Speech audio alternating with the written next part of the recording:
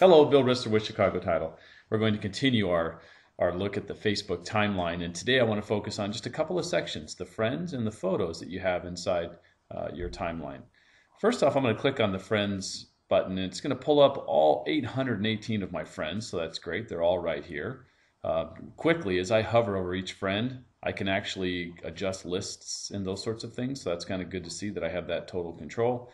But one thing that I think people don't realize is you don't know how visible you're making your friends out there in the world of Facebook. So when I click on edit, it will tell me what the setting is for my, as soon as I click on edit, here we go. So we can see who can see the full friend list on my timeline while I've got it locked down by a custom button to specific groups. Just my family and Chicago Title employees are the only people who can see my entire list of friends.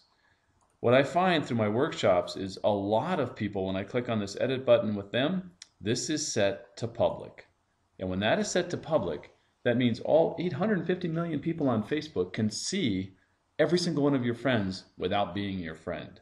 So at the very least, you need to have this set to friends.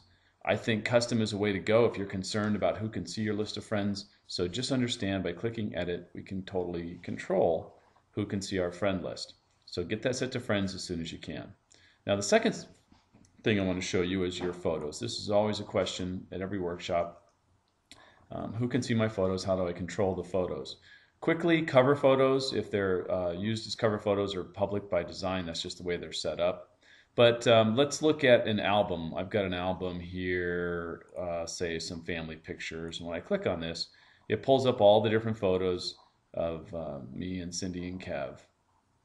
And I can go into each individual picture, let's say this picture from an ASU game where they were trying to tear down the goalposts, and I can control who can see that. So once again, we have this ability to come in and edit the privacy inside that album.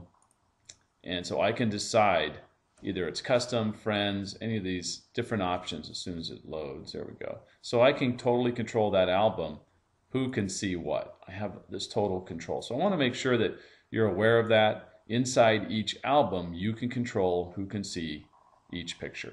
So that's very important. Let's go back out. And let's look at some of the other things you can do with photos when you're playing inside your Facebook timeline. We're still inside that album, so we'll come back out. These are pictures I've loaded via my phone. And these are a little different. Each one of these pictures I can control. Now, there's a default setting that allows you to set where it goes. But once it's loaded, I can still come in here and control who gets to see it. So we still, every single picture as you're looking at it, you can decide that this should be public, friends only, or go in and customize it and just allow certain lists to see it and maybe restrict other lists from seeing it or certain people from a list. So you have, once again, I keep using this phrase a lot, but it's total control over who can see what. And this is very important stuff, especially if you're using Facebook as it's intended to build relationships and you've got clients and you've got friends and personal people on there. You need to be able to control who can see what. So that's the quick tip for the timeline on how to use the settings inside your friends and your photos to control those privacy settings. Got any questions? Drop us a note at billrisser@gmail.com, or you can leave a comment below. Otherwise, go out and make it a great day, and we'll be back tomorrow with some more tips on the new timeline. Thanks. Bye.